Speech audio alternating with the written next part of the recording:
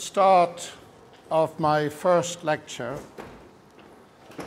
I asked you to pray. I believe you have. And from the bottom of my heart, I thank you.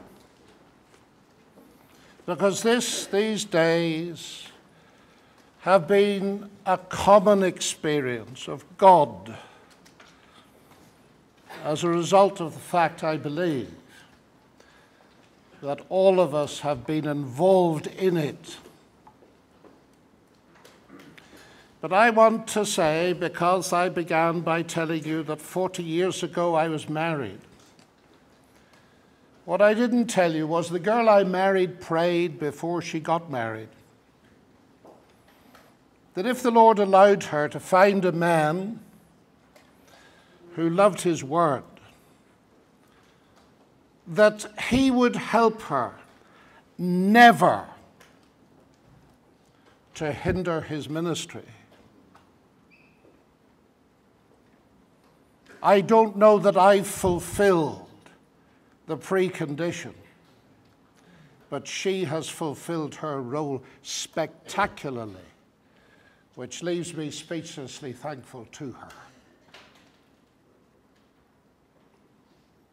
Now, in this conference, many of you have come to me and said, what exactly is it you're doing in these talks? Well, it's a very good question. And I want to take a couple of minutes trying to explain to you what I think I'm doing. First of all, I'm doing what I was taught to do by my friend and teacher, David Gooding, who has taught me virtually everything I know, the mistakes I reserve responsibility for. But secondly, when I was a student at Cambridge, I noticed very frequently that there appeared to be a distance between the Bible and reality. First of all, at the level of what I call a technical belief in inspiration. My friends believed that Ezekiel was inspired, but if I asked them what was in it, they had no idea. Do you? It's very easy to talk about the Bible and the evidences for its authenticity, its reliability, and they are all immensely important. But sooner or later, we've got to get to the Bible. Because in the end, if its authority simply rests on what we say about it, it will never ultimately convince us that it is the Word of God and is authoritative and powerful. And then I noticed why that came about in part. That very frequently, people analyzed the culture and came up with a problem, looked at the Bible to see what Scripture said about it, resolved the problem, and then went back to the next problem. So that their knowledge of Scripture was a collection of problem-orientated solutions. And then I noticed the Bible was not written like that. It was written in books. And what David Gooding showed me, that it's possible to go the other way. That is to start with Scripture and allow it itself to cut like a plow or illuminate like a searchlight the culture and follow it that way round. Now, I'm a scientist, and the essence of science is the capacity to systematize, and it has been supremely successful. Indeed, it's a very good thing because God started it in Genesis by inviting human beings to start biological taxonomy in naming the animals. And of course, every scientific discipline is taxonomic in its form. It labels things, it systematizes things. But I noticed as I grew up in science that there was a danger. Through our systematizations, we created paradigms of immense sophistication and power. And sometimes those paradigms had a negative effect as well as a positive effect. Their positive effect was to stabilize and conserve knowledge, to save us reinventing the wheel, and also to correct us if we were in danger of becoming anti-intellectual mavericks. So the body of knowledge, which consists of our reflection on an external nature, is extremely important. But the danger is that paradigms can take on a life of their own, and they can end up defining the reality that we are studying. So that the scientific paradigm becomes all important, and nature has to be squeezed to fit the paradigm. And that is part of the reason I am involved in the battle with the new atheism. Because the scientific paradigm is being abused to squeeze reality into a materialistically defined box. Then I noticed there was a parallel danger in theology. I speak not as a theologian, you've already seen that, ladies and gentlemen, but I do try to think about these things. And I'm grateful to the theologians who have over the centuries systemized bodies of theological knowledge. But I notice the same danger. There was a time when JEDPXYZ determined everything. And because he based his thinking on false science, Boltzmann and others squeezed theology into a paradigm which became all determinative, so that Scripture had to fit the paradigm. In other words, the objective reality of Scripture was being subjectively squeezed into a materialistic box. And of course, theology is sophisticated because God is complex. And there is a danger, isn't there, that theological paradigms take on a life of their own and end up by defining biblical reality. Science, as has been cleverly observed, but many people don't see it, didn't put the universe there. You've noticed that, haven't you? Please notice theology didn't put the Bible there. The Bible is the basis. And because of that danger, it seems to me that just as in science, there is legitimation for a reverse process. That is for allowing the Bible to define reality. Whatever the given dominant theological paradigm has to say. Because just as in science, the paradigms can be wrong. They are not infallible. Dare I suggest the same is true in theology? The paradigms are not necessarily infallible. Scripture, I believe, is. And what David Gooding taught me, without any disrespect to the theological paradigms, they are immensely important, as are scientific ones. To allow Scripture to speak and define reality. And to allow Scripture to speak, we need to look at it as it was written in books. And as I was a student, I discovered another odd phenomenon. And that was that most people, or many, treated the Bible as less than a book, and applied criteria of understanding that they would never have dreamed of applying when getting to grips with any other sort of literature. That I found very strange.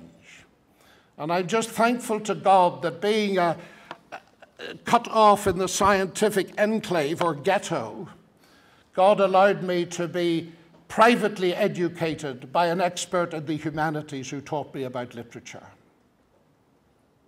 So that really is all I'm trying to do. It's to allow the Bible to speak rather than talk about it. Now, of course, one fails to do that. But it's a deliberate attempt to get the interpreter and the paradigm into the background, let the Bible speak and shape our response to it. So that in the end, and it is my deep conviction, I believe that Scripture is the Word of God, not because of what people have said about it, however important that is, because God has spoken to me through it. And one of the saddest tragedies, and it happens with us all, we spend our life preparing sermons instead of seeking God. And instead of waiting on God until His Word speaks and we hear that authoritative voice, we are content with the sermon for next Sunday. That is the way to spiritual impoverishment, ladies and gentlemen. And we're all guilty of it, myself included. How easy it is to say, I've got to get this sermon done. We need to learn, if ever we're going to affect this world, to learn to take the Bible equally seriously as we do everything else. And there's the next danger. I used to be puzzled. Why was it I found mathematics, philosophy more interesting than Scripture? It was because I had not taken the latter seriously as worthy of intellectual investigation. There is no subject of apologetics in Scripture, is there? There's no such thing as an apologist. And we're in danger of making apologetics a subdivision of Philosophy 101. There is apologia, and that is defending the gospel. And as Peter May has brilliantly put it, apologetics is simply persuasive evangelism. You cannot open your mouth about the gospel in any century without having to defend it. But we've got cluttered up by a false dichotomy because we failed to see the difference between trusting reason and using it. Paul used his reason. He never trusted it. And the danger with many of us intellectually, which puts some people off apologetics, is that we trust our reason and use God when we get into difficulty, instead of trusting God and using every gift He's given to us. So these are some of the principles on which I operate, however imperfectly. But now we get back to our final story of Joseph, which is, of course, Jacob's story. You've noticed that their deaths both occur at the end of the book. These are the generations of Jacob, Joseph being 17 years old. I want to read in chapter 42 and verse 6. Now Joseph was governor over the land. He was the one who sold to all the people of the land. And Joseph's brothers came and bowed themselves before him with their faces to the ground. Joseph saw his brothers and recognized them, but he treated them like strangers and spoke roughly to them. Where do you come from, he said. They said, from the land of Canaan to buy food. And Joseph recognized his brothers, but they did not recognize him. And Joseph remembered the dreams that he had dreamed of them. Joseph has reached one of the highest positions of power ever granted to a believer in God. He's second in command of a world empire. He is the wunderkind of economic strategy. He has saved a vast empire from starvation. And the pressure of that famine has led to the surrounding nations becoming impoverished in terms of food. And they start to come down to Egypt to get supplies. And Joseph, being the hands-on administrator that he was, sees one day vaguely familiar forms standing in front of him. And he recognizes, with a thrilling sensation I can imagine tingling down the back of his spine, they're my brothers. Now what's he going to do? So he watches the 10 men come in front of him, and the sheaves bow. Just imagine standing there and watching that. He holds the power of life and death. These men betrayed him. They sold him. They'd been the cause of years of solitude, of slavery, of false accusation for rape. And without knowing it, they stand in front of a man who could have snuffed out their lives like so many flies by the nod of his head. You're spies, he said.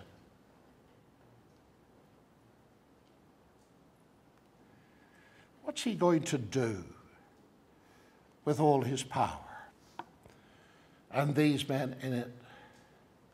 To be accused of espionage is perhaps something very few of us are familiar. It is a very serious charge. And in the days when I traveled in Eastern Europe and was monitored by the KGB and other people, I was very aware of this kind of thing. To be charged with espionage in the ancient world, it would have terrified these men, because they could see a long prison stretch heading before them. Who were they? They were nonentities from a tiny peripheral country, and they were standing in the heart of the vast empire. So the first thing Joseph did was to terrify them. And they said to him, "No, my lord, your servants have come to buy food. We are all sons of one man. We are honest men." And that is going to be the pivot on which the story revolves. He said, no, you're not. And then they said, "We, your servants, are 12 brothers, the sons of one man, in the land of Canaan, and behold, the youngest is this day with our father." And Joseph, listening, realizes two things in a split second. One, Dad's still alive, and my brother Ben's still alive. You imagine learning that? And there he stands with all his power. What's he going to do with the knowledge?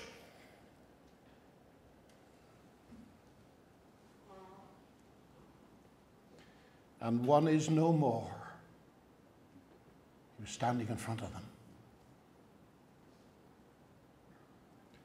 You're spies. They're going to test you. By the life of Pharaoh, you'll not go from here unless your youngest brother comes here. How Joseph managed to think of this idea so rapidly, I have no notion. But as we'll see, it was genius beyond. Because the whole question now is going to be, has anything happened to these men? They've rejected Joseph. The nearest to Joseph that remains in the family is Benjamin. So the central focus will be, what is their attitude to Benjamin? Has anything changed? I'm going to test you, he said. The word of the Lord had tested him. And now he is going to test them. Send one of you to get him. The rest of you will be kept in prison so that your words will be tested, to see if you are telling the truth. That's the issue. The Word of God in creation, the Word of God in defining morality, the Word of God in giving the promise, the Word of God to be relied upon, but the words of men. Are you a genuine man? What about your words? We're going to test your words to see if they're true. And the Grand Vizier of Egypt is interested in words and truth. There's a lot at stake, isn't there? Are we honest men and women? God is interested in truth in the inward parts. He's concerned with moral integrity. And what we're about to see is a detailed analysis of the kind we don't get in the New Testament, which is why we get it in the Old, of how these kind of things are dealt with. So he puts them in custody for 3 days, and they get a little taste of prison. That's what they'd done to him. Oh, you say, how petty, how spiteful. Really? Or is there something much deeper? Let's see what happened. Third day, Joseph said, do this and you will live, because I fear God. I wonder what they thought he meant by that. If you're honest men, let one of your brothers stay in prison. So he's now reduced the punishment. And the rest of you go. And under that pressure, they start to think. And they say to one another, verse 21, in truth we are guilty concerning our brother, in that we saw the distress of his soul when he begged us and we didn't listen. This is why this distress has come upon us. And Reuben said, didn't I tell you not to sin against the boy? But you didn't listen. And now there's a reckoning for his blood. And they didn't know that Joseph understood them because he was speaking through an Egyptian interpreter. And now Joseph knows a great deal more. He knows that Reuben tried to save him. And he knows that their conscience is working. And here he is with all this power. And he moves back and he starts to weep. Oh, please see that it is to trivialize the story, to think that Joseph is wreaking petty vengeance. Here is a study in the sensitivity of power that's capable of weeping. There's nothing like it in any literature that I know of. And what we're about to see is the way a throne can weep. He longed to throw his arms around them. But he couldn't.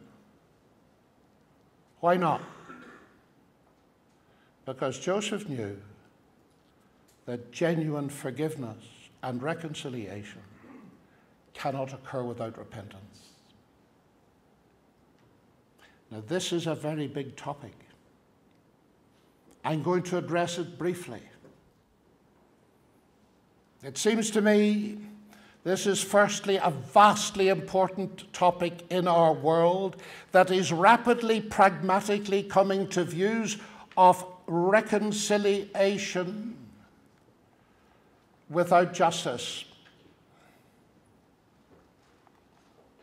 And I do not stop to analyze that, but it is vastly important that you experts in law do. It was C.S. Lewis who said, everyone says forgiveness is a lovely idea until he has something to forgive. So please be patient with me. Consider this from a British newspaper. The Reverend Julie Nicholson found it impossible to forgive the men who murdered her 24-year-old daughter, Jenny, who died in a terrorist suicide bomb attack on the London Underground. It's very difficult, she said, to celebrate communion and lead people in words of peace, reconciliation, forgiveness, when you feel very far from that yourself. I do not forgive them for what they did, and I do not think they should be forgiven. And she decided to resign as a minister. The paper then asked, what should she have done? Should she have acted like that wonderful man, Gordon Wilson, in Northern Ireland, who said, and it flashed around the world, that he forgave the terrorists who had murdered his daughter in the Omagh bombing? Let's think about it for a moment. Forgiveness lies at the heart of the gospel. And the gospel's very basic terms are clear. The Lord in Luke 24 says that repentance and forgiveness are to be preached to all nations beginning in Jerusalem. Repent and be baptized, says Peter, every one of you in the name of Jesus Christ for the forgiveness of your sins. Repent then, he says later, and turn to God that your sins may be wiped out. And Paul says to Agrippa, I preached that they should repent and turn to God and prove their repentance by their deeds. So it is clear that the basis of forgiveness is repentance towards God and faith in the Lord Jesus. And our Lord was very straight. Except you repent, you shall all likewise perish. And those instructions are reflected in what the Lord and his apostles say to the disciples. Ephesians 4, be kind and compassionate to one another, forgiving one another just as Christ, as in Christ God forgave you. And in Luke 17, the Lord says, if your brother sins, rebuke him. And if he repents, forgive him. If he sins against you 7 times a day and 7 times comes back to you and says, I repent, forgive him. Now, those statements raise questions in people's hearts. How do you square that with the famous prayer of our Lord, Father, forgive them, for they do not know what they're doing? Let me tell you what I think, for you to discuss. I don't want to be dogmatic here, but I notice that the word translated forgive in the Gospels has a range of meanings. Let go, leave, tolerate, permit, send away, release, counsel, pardon, forgive. And this is reflected in the Oxford English Dictionary's definition of forgiveness. 1, to give up, to cease to harbor resentment, a disposition or willingness to forgive. 2, to remit or let go a debt, to pardon an offender. So it would appear that forgiveness has 2 dimensions. Firstly, to do with the inner life of the injured party, the need to inwardly let go. And then the relationship with the injured party, the offender being explicitly pardoned. Both aspects are in Scripture. Mark 11, when you stand praying, if you hold anything against anyone, forgive him. Well, it's perfectly obvious that in most cases the offended person will not be present. There is a danger, isn't there? And this is a delicate question, isn't it? Of our lives being damaged by harboring resentment. But when I think of my grandchildren, if any man abused one of them, please think it might be difficult for me to get to that point with all the grace that God could possibly give me. My heart goes out to that minister. Doesn't yours? It's very difficult for some of us sitting here whose lives have been psychologically damaged by malicious parental abuse. And we find it difficult to make normal relationships, and it's not our fault. It's very difficult to let it go inwardly, to say nothing of dealing with it outwardly. I find it difficult to say these words, you know, because I feel so unschooled and inexperienced. But I've sat with many people,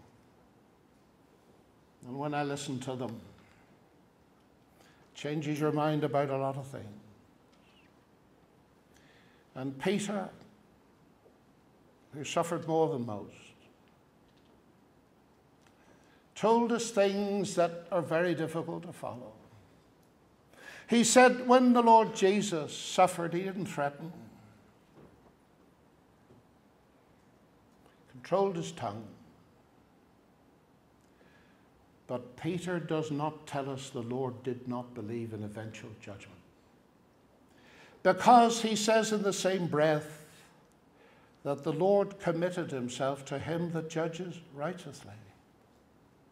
There will be a judgment, ladies and gentlemen. Vengeance is mine, I will repay, says the Lord, so it would be better if you don't do it. The murderers of those two people that were mentioned in the article in the newspaper are not going to get away with it forever. God will deal with it. But the enormous struggle for the victims is, how do I stop this ruining my life?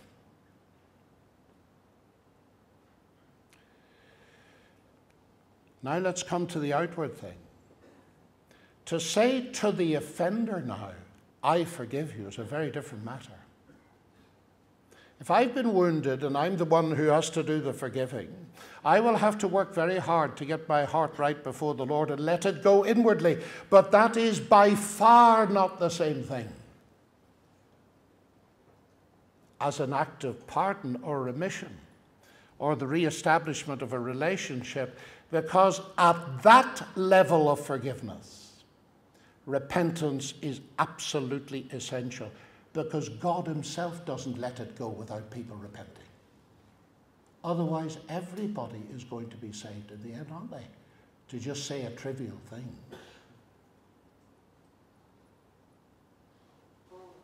And there is such confusion. When a microphone is shoved before a shaking woman whose life has been torn apart, you Christian, you better forgive them, hadn't you? Nonsense.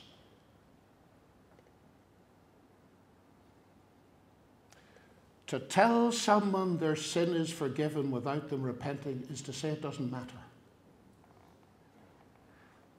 It's to condone it. And God will never, never devalue you as an abused person by saying it doesn't matter. Never. We need to get this straight, folks. I don't know whether I've got it straight, but I see immense heartbreak because of the failure to distinguish the two things. God will never say it doesn't matter. And to expect a mother who's terrorist, who's given no shred of evidence of repentance, I forgive you, is morally absurd. Oh, but didn't Jesus say, Father, forgive them? Of course he did. To whom? Look at exactly what our Lord said. Father, forgive them, because they don't know what they're doing. To take those words and to apply them in situations where people know exactly what they're doing is, of course, a fundamental error of judgment. Those soldiers were doing, as far as they understood, their duty. And they heard the Lord pray this prayer. They didn't understand it at the beginning, but if they woke up, as some of them may well have done, to what they'd done, they would have been so overwhelmed by it to have been able to remember those words that the Lord understood and was prepared to accept them would have been enormously powerful. I don't see that it makes any moral sense to take that and apply it to situations where people know exactly what they're doing. The Lord Jesus' behavior is interesting. He didn't pray that prayer for the Pharisees who openly observed his deeds of miraculous mercy through the power of the Holy Spirit and then deliberately attributed them to the devil. He told them straight, for them there could be no forgiveness either in this world or the world to come. It is a tragic fact, isn't it, that although Christ has died for all and forgiveness is open to all who will repent and trust God, there are people who will find themselves eternally separate from God because they are not prepared to repent. And none of this means that forgiveness even of a repentant person is easy. Corrie ten Boom, who was giving her talk and watched, and to her horror saw that one of the SS guards that abused her was sitting in the audience, and he comes up afterwards, repenting, and holds out his hand, "Will you forgive me?" What a wonderful story that is, as she talks about her inner wrestlings and finally reaches out her hand. It's magnificent, isn't it? So the two things are difficult. And if we confuse them, we'll only give rise to more pain, I fear. Talking about it's difficult because some of us, all of us, find repentance difficult, especially men, if I might say so. Let's be honest, men. I've no right to talk to the women. When was the last time you repented in front of your wife?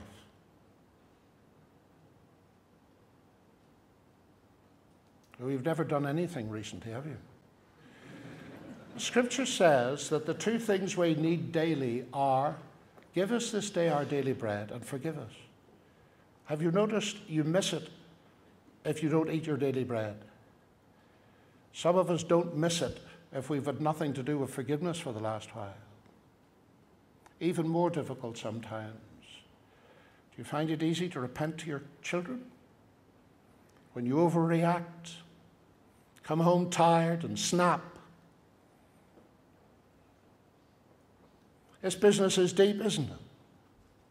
And Joseph knew that there would be no real reconciliation unless these men were brought to honest repentance. And to bring them to repentance, it took a famine. It took his rise to power. It took, in a sense, both nature and skillful, under God, handling of the situation to move the foundations of these men to bring them to repentance. And to get me to repent, it took God to become human and die on a cross. How's Joseph going to do it? So he sends them away. They stop for the night. They notice the silver was in their sacks. Their hearts sank, and they come to their father and tell him that the man demanded Benjamin be brought down. But Jacob won't allow it. He says, "You've deprived me of my children, he was beginning to guess. And Reuben makes a daft suggestion. He says, look, you can put both of my sons to death if I don't bring him back. Oh, what a silly suggestion. He's lost Joseph. They've lost Simeon. And now what Reuben is suggesting, well, you lose 2 grandchildren if I fail to bring him back, and you've lost him and me and everybody else. Poor old Reuben dealing with his conscience. But the famine got worse. And they approached Jacob again. And he sends them down, and Judah says, Judah, send the boy with me, and we'll go. I myself shall guarantee his safety. Something moving in the man's heart, isn't there? God is beginning to work.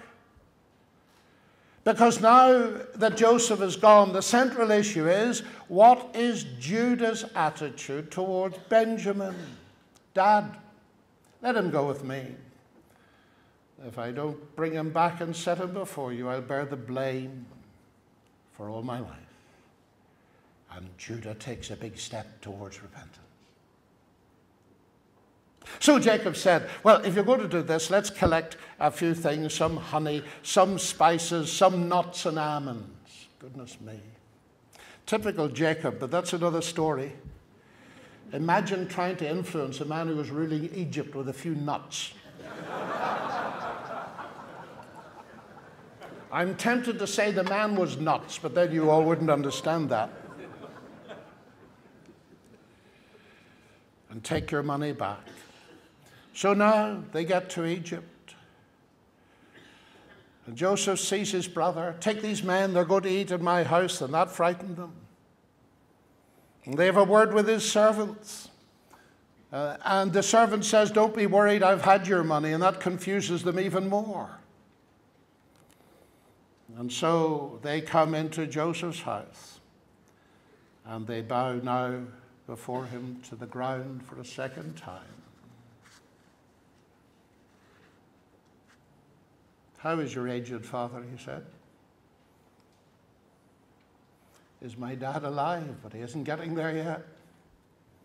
Oh, yes, he is. And then he looks round and he sees Ben, his own brother. Hadn't seen him for years. Is this your youngest brother? God be gracious to you, but it was enough. He couldn't cope. And so he goes out and weeps his heart out. This is not a man, I repeat, if you've missed it the first time, seeking vengeance. He's a man controlling himself. And he's bursting to put his arms round them, but he can't. Because he doesn't know if they've repented. So he serves the food. And the brothers found themselves sitting in order of their ages round the table. They found they were subject to a bit of unexpected intelligent design. Now, there's a tendentious statement if ever there was one. And I suppose, but then it would be perhaps unwise to say that if Joseph could do it, God may be able to do it too. To shake people up by the discovery that what they expected to be random is not. But that's a story for another time, of course. But it certainly shook them up. And Joseph gets his steward to fill the sacks again. And we go through the story briefly. And he puts his cup in the sack of Benjamin, and they discover this. And Joseph sends the steward behind them and after them and catches up with them at their rest station and says, look, somebody's stolen my master's cup. And they're shocked, of course, and terrified. Well, if any of your servants is found to have it, he will die, and the rest of us will become slaves. And the steward said, oh no. Whoever's found to have it will become my slaves. The rest of you will be free from blame. And they found it in Benjamin's sack. So they are free to go. They're now faced with the same situation with Benjamin with which they'd been faced with Joseph. Do we let him go? They let Joseph go. They sold him. But now has anything changed? What does Benjamin mean to them? Now the second big step to repentance. Let's go back to Egypt. God's working. They will not abandon Benjamin. And now Joseph watches them silently filing through the door. And now they're not just sheaves politely bowing as at the first occasion. They throw themselves on the ground in front of the Grand Vizier of Egypt. And they hear the dreadful voice, "What have you done?"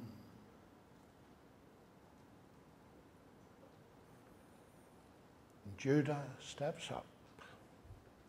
What can we say? How can we prove our innocence? God has uncovered your servant's guilt. It's dawning on Judah's mind what it's all about. It's not just Joseph uncovering their guilt. It's God. And he says, "We are now my Lord's slaves, we ourselves and the one." "Oh no," says Joseph, "I wouldn't do anything like that. Only the man that has the cup will be my slave. The rest of you go back." And now they've got another chance to get free. And Judah comes. And he says, "Please," he says, "please. You said to us, Your Majesty, do you have a father and a brother? And we said, we have an aged father, and there's a young son born to him, his brother's dead, and he's the only one of his mother's sons left, and his father loves him. And you said, bring him down, and we said, the boy cannot leave his father. And I said,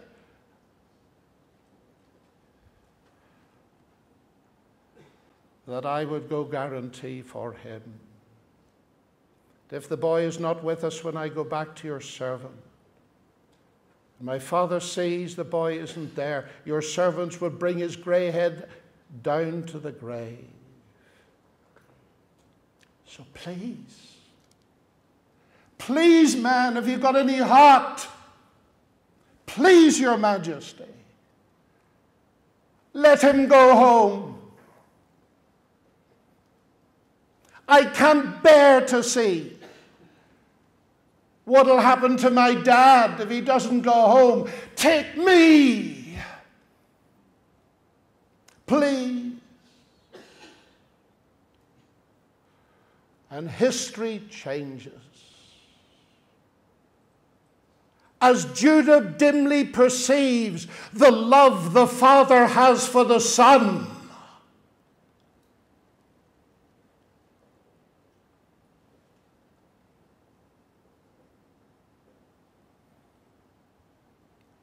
"Please take me."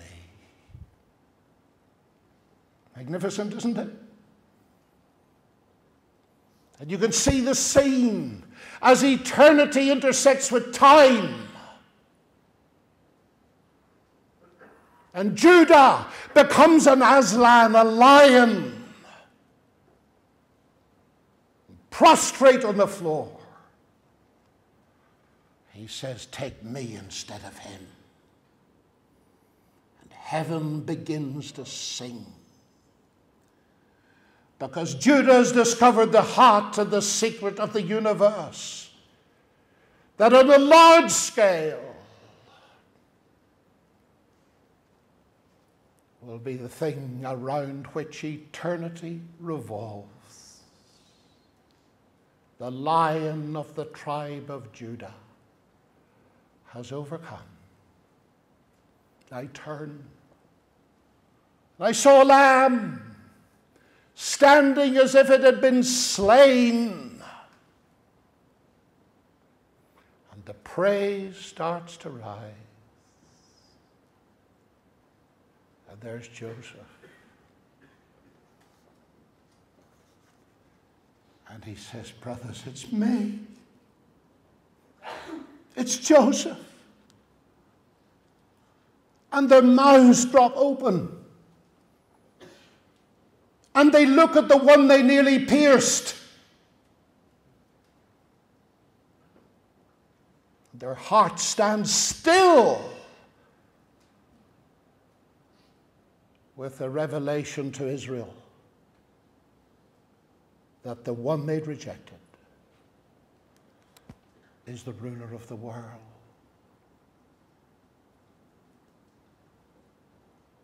It's me, man. It's me. It was hard to take in, wasn't it? God, you meant it for evil, but God meant it for good. And he puts his arms around them and they weep together. I'm moved by it. You can see that. Because, ladies and gentlemen, this is just a faint picture of what Jesus did for me.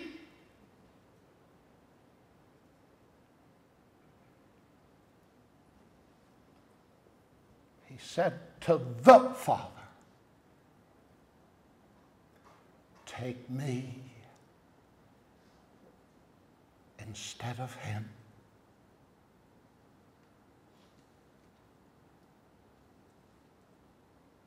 Shall we pray?